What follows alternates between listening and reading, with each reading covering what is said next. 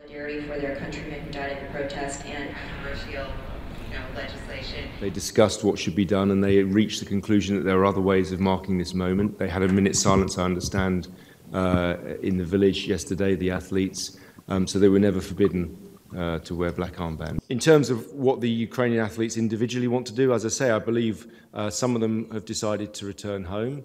And I think I think Sergei Bubka would say that, has said to me that he absolutely respects every individual's right to make their own decision. His view for the team is that it's better for the team to show unity.